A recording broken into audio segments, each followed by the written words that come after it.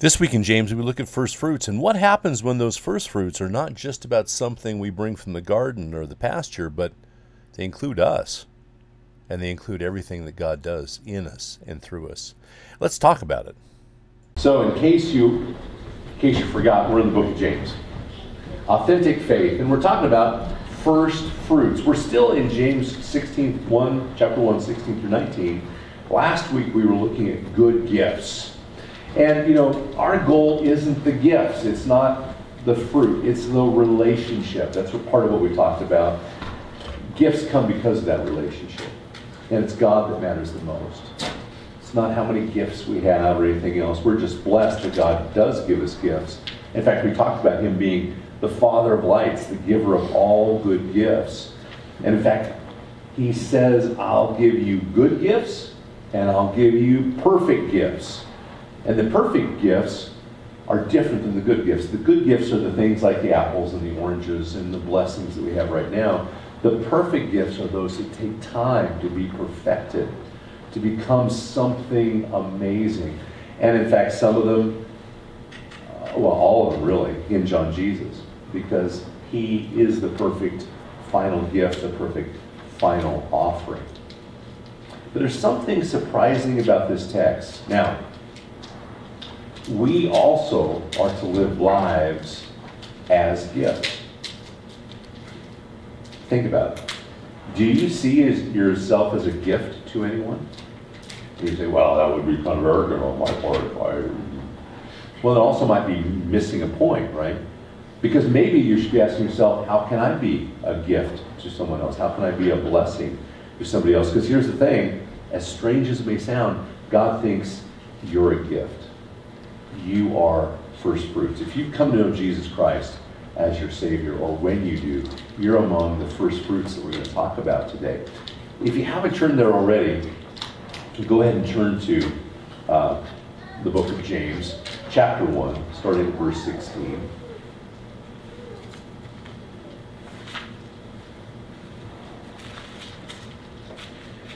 And we'll just review that. Oops, come on. There we go. James 1:16 through 19. Do not be deceived, my beloved brethren. This goes back to what was said before. Every good gift and every perfect gift is from above, coming down from the Father of lights, with whom there is no variation or shadow due to change. Of His own will He brought us forth by the word of the truth, that we should be a kind of first fruits of His creatures. We're going to focus there actually on verse 18 and not go to 19. So, one of the things he says here is His own will. We get a lot of confusion. A lot of people who think it's my will that makes all the difference. God's will establishes us. God's will made it possible for us to be in relationship with Him. When we don't understand that, this idea of will often troubles us. It doesn't, if we miss what's going on, if we don't understand what God is doing, because a lot of times we don't, what a surprise, we can really feel badly. We can feel like God abandoned us. But it's not God who's off track, it's us. It's His power that makes us being in relationship with Him possible. That's His own will. He did these things. And we'll talk a couple verses in a minute that reemphasize this. He also brought us forth. That's an interesting phrase. God the Father is the creator of everything. He's the one who planned everything.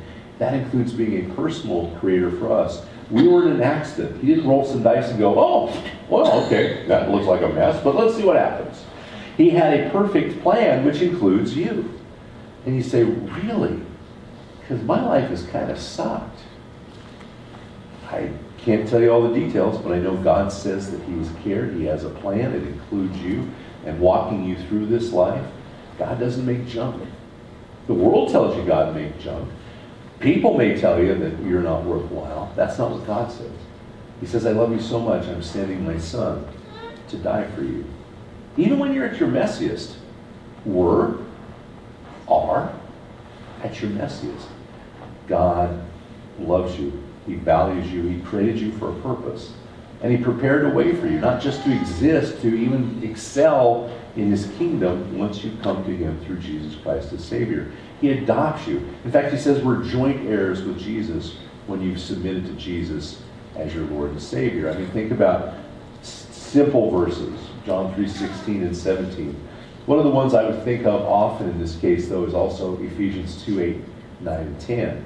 We're saved not by grace because of something we did, but because we trust in what God has done. It's his grace we're trusting in.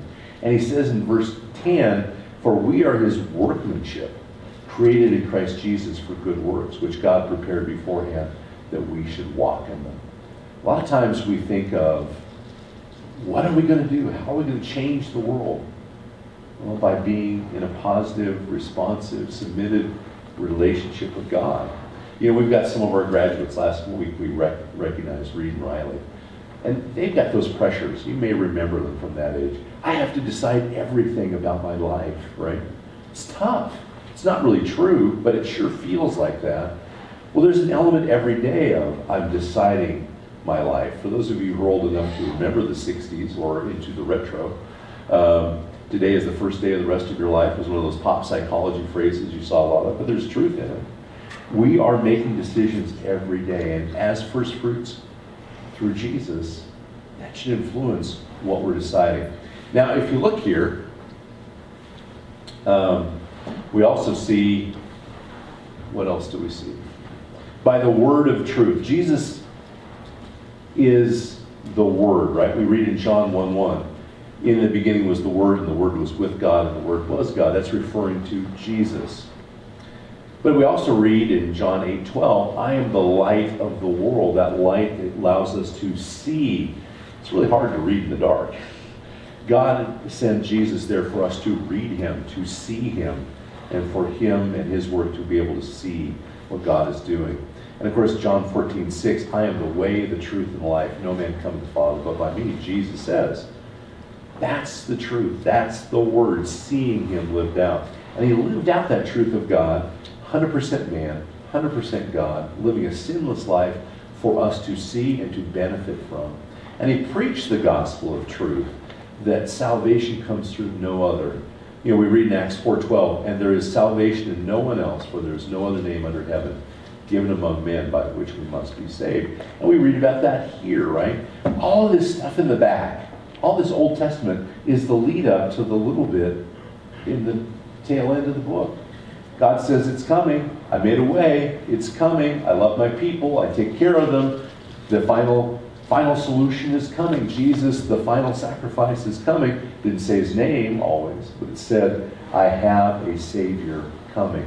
And so the New Testament shows us where that made complete. That's again the word of truth that makes it possible. How will they know me if they don't hear, Scripture says? And it was all done according to God the Father's plan. But wait, there's more. God the Father also preserved this truth, right? Here, not only did he have it happen and we're telling stories recounting, yeah, I heard Joe said that.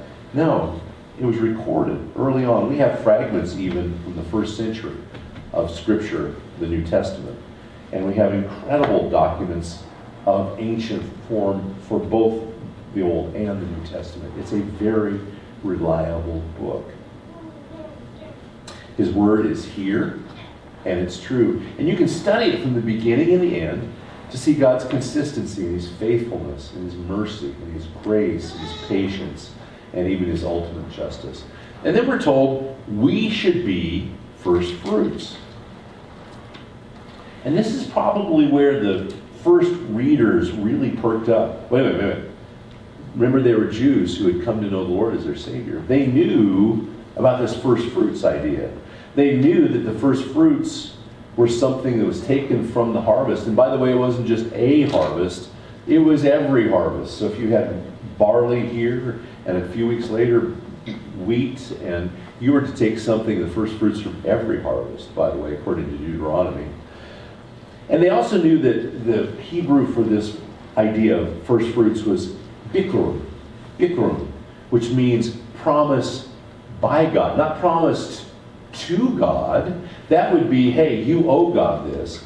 Bikurim is the first reference to first fruits. It says promised by God. God is promising that he will provide for his people. And what he's wanting from them is to them give back to him, recognizing it came from him.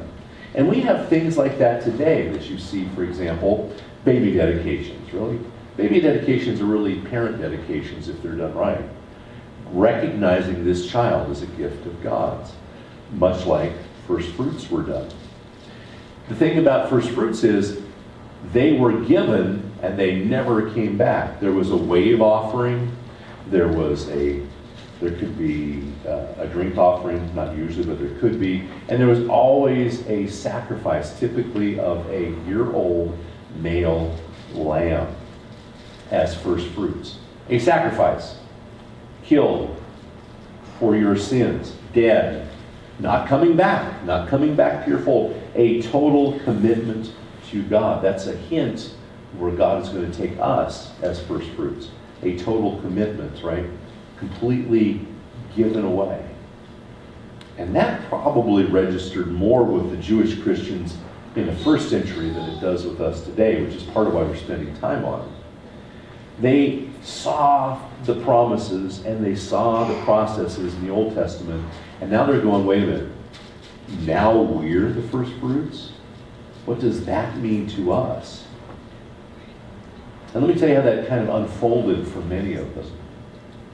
Because it says in 18, of his own will he brought us forth by the word of truth. That is, God took counsel with himself and resolved that he was not going to leave sinners in their plight. He knew that before the beginning of time. That's why Jesus would come. He decided to grant them spiritual life by the word of truth. Jesus is that word. And rebirth comes by accepting Jesus as Savior. And the sin is dealt with. It can be forgiven. It's, as God puts it, as far away as the east is from the west. He doesn't think of it anymore. And then Peter writes, kind of continuing this idea, because Peter's book would come later in 1 Peter 1, 23 and 20 through 25. For you have been born again, not of perishable seed. I was going to hold that up. I had a packet of seed, right? Seed, we look at, seeds are dead. You ever see a seed spring up by itself? You open up the package and they pop out of that package? No, they need something added to them, don't they? They needed water and other things added to them. That's Jesus working on us to be born again. But not perishable, but imperishable to the living and enduring Word of God. And this Word is the good news that was preached to you. When we say in the beginning, our Word is the gospel, our message is the gospel, that's what we're talking about. And it comes through preaching of Christ and his gospel, and it draws people. Now, throughout history, God's people have seen this. David saw it. Abraham saw it. I have a plan. That's, if you can see it, that's on top. There's somebody on their bike headed up, and it's a little bit of an incline. They knew there'd be some work towards the goal. And we had this at the beginning when we first started James. Then there's the reality of what life really looks like, right? And what we find is that we tend to make some good and some bad decisions. David would make some horrific decisions. He would make some tremendous decisions. The difference was he kept coming back to God, and because of that, God said, you are a man after my own heart. We have that same opportunity to be men and women after God's own heart. It starts all the way at the Garden of Eden. It goes until the end of the world. But we see it time and time again. Remember how we looked at Israel, the example of Israel. God is using Israel as an example, as a people who are his. They were first fruits as well. And the readers of the time, when James first sent this out, would have understood that too. They reviewed that every year with Passover and other celebrations. And he did bring them out of Egypt, and he did care for them. Not because, and why did he pick them as a people? Not because they were mighty, not because they were great, not because they looked better than everybody else, but specifically because they were weak. Crazy reason to pick somebody, right? Unless, of course, you're God and you want everybody to see it's not this weak people that you picked, but your power and your glory being made manifest. That's why God did it. And he doesn't change that plan or that process. As much as we like to think we're the best thing since sliced bread, God says, no. You're my people. And what's he call us? Sheep. Right? He loves us, and his sheep, my sheep hear my voice, and they follow me. That's one of the things sheep do really well. But other things, thinking deeply and acting wisely, not in the typical sheep itinerary of things to do. And God follows the same plan, in part because people are the same, and so is he. What do we read in Hebrews 13:8? I am the same yesterday, today, and forever. I don't change. But he also tells us in 1 Corinthians 1:27, I'm going to use the foolish things of this world to confound the wise, so that people see the difference. Specifically, but God chose what is foolish in the world to shame the wise. God chose what is weak in the world to shame the strong. So we see that with Israel shaming the leadership of Egypt, to include God destroying the entire Egyptian army. And we see that in the lives of the early church, and we see that in the lives of today's church, where God is at the center, where Jesus is actually being followed. You know, we continue to long for things of the world as we step away, just like the Israelites did. It's always a struggle between the world, the flesh, the devil on one hand, and God's kingdom on the other. But God is faithful. He's always there. And he gives us a reminder in his word. Just like he gave the Jews a reminder as they're going through the wilderness, becoming Israel, many of them dying in the desert because they refused to accept God. He gives them the law, right? And this is where we first see first fruits talked about in Leviticus 23, for example, 10 through 17. And we talked about what the first fruits are. In the Bible, we read about that in Deuteronomy and Leviticus quite a bit. But they're the first product of the field or flock: grain, wine, oil, fleeces, the lambs themselves. And there was this process. There was first fruits often were first given right after Passover. But then 50 days later, there was another holiday. Now in Hebrew, it's called Shavuot. But in Greek, it's called something that you probably remember. What's 50 days after Passover called? Pentecost. Pentecost. And it's all about the Festival of Weeks. It's one of those 3 festivals that every male is supposed to go to Jerusalem and celebrate every year. It's one of the big festivals. And it is remembering first fruits. God loves to give us these pictures, doesn't he? Hey, look, a Savior's coming and I'm providing. A Savior's coming and I'm providing. Passover comes, Jesus is crucified, he's born again. That's about the time first fruits are given in the temple. And then 50 days later, at Pentecost, we see Jesus ascend. And what do we see? We read it last week in Acts 2. The Holy Spirit comes down. There is that sound, that wind that comes through. There is that flame. And it relates to God's Spirit, which the Jews would have known at the time. But they are first fruits. They're the first fruits of the first fruits. We're going to talk more about that. But the idea is, here are the first fruits. Now, imagine really understanding this. It's hard for us because we don't really understand it. These believers are hearing it for the first time. We're trying to understand it now from a distance. They've heard of God working. They've seen the processes and the rituals. And now they're told, you're in the middle of this. You are the first fruits. It was true of them. It's true of you. God is going to give good gifts. He's going to give perfect gifts. But the idea of being a gift to God or being a gift to others is a little different. It's kind of hard to accept for them and for us. In fact, he's perfecting us, that we are a good and perfect gift. Kind of a daunting prospect, don't you think? I mean, you know what a mess you are, and if you don't, you're even more of a mess than you think you are. So, there we are, God working in us.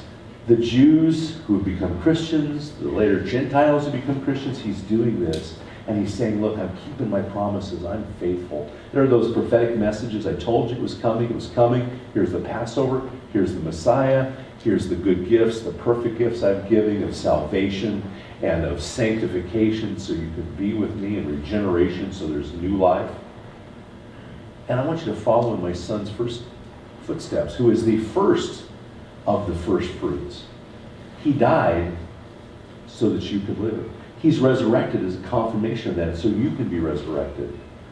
Follow him. So here we are, believers and first fruits. And there's a lot we can go to, but I just picked out a few of them, and I encourage you to kind of join in. One of them you probably know well. In John chapter 12, verses 24 through 27, Lazarus has just been raised from the dead, and the Jewish leaders are plotting how to kill him because it's embarrassed them, right? They're also, Jesus has come into Jerusalem, and and this is the victorious entry before Passover, and he's going to have a conversation with some of these believers, and he says in verse 24 of John 12, "Truly, truly, I say to you, unless a grain of wheat falls into the earth and dies, it remains alone. But if it dies, it bears much fruit. Whoever loves his life loses it, and whoever hates his life in this world will keep it for eternal life. If anyone serves me, he must follow me. And where I am, there will my servant be also. If anyone serves me, the Father will honor him."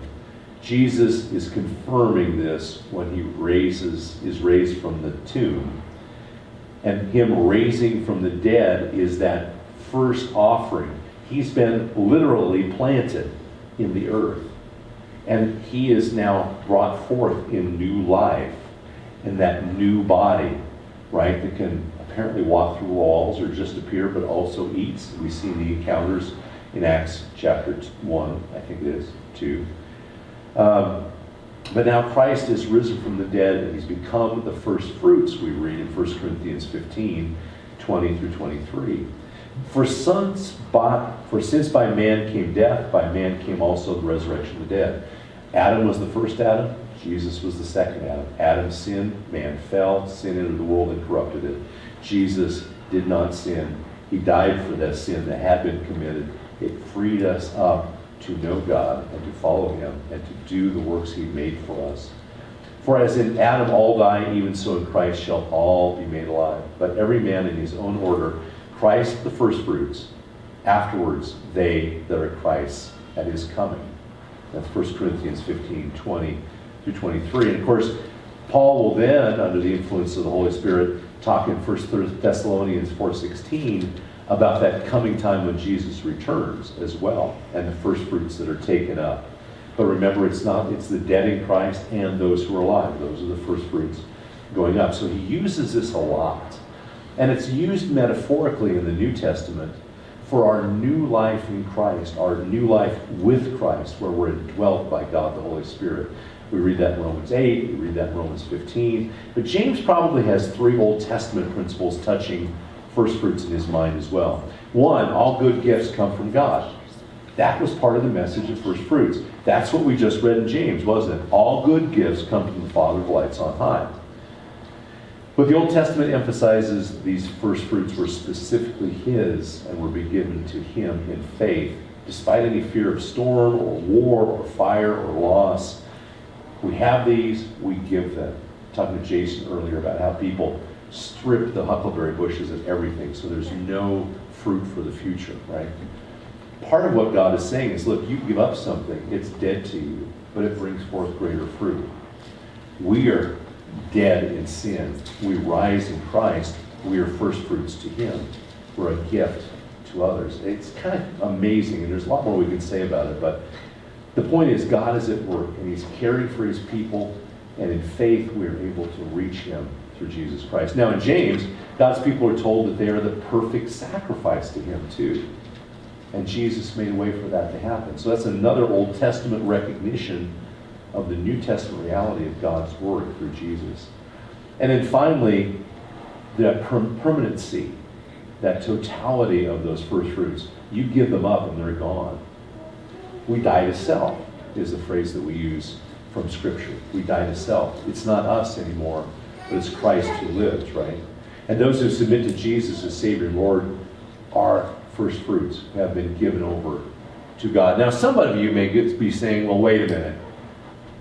We're not still first fruits. I mean, I can read where it talks about Corinthians and Galatians being first fruits because they're the first ones. I can see the disciples and the apostles and the early followers in the upper room being first fruits. But come on, 2,000 years later, hasn't the first fruits run out? And the answer is no. God doesn't have grandchildren. God has children. Every child from the time whenever God started this process to today is still God's children. We're still those first fruits in Christ. And remember too, and we may be stretching the metaphorical point a little bit, but we read in Scripture, to God a day is 1,000 years, as 1,000 years is as a day. It's been 2 days since the death and resurrection of Jesus. Why are you in such a rush? Come on. No wonder it feels like God doesn't operate on our time schedule, right? But the point is, God is still at work, and each of us, and those who come after us, just like those who became before us, are first fruits of the redemption work of Jesus Christ. The body of Christ at large are the first fruits. All of us, yesterday, today, until God comes again.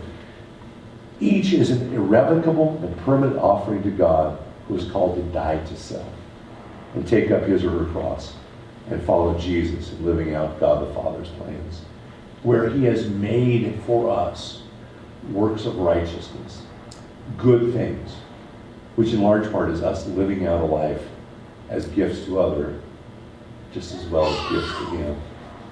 So, as we start to wrap this up, we can remember that God always provides for us.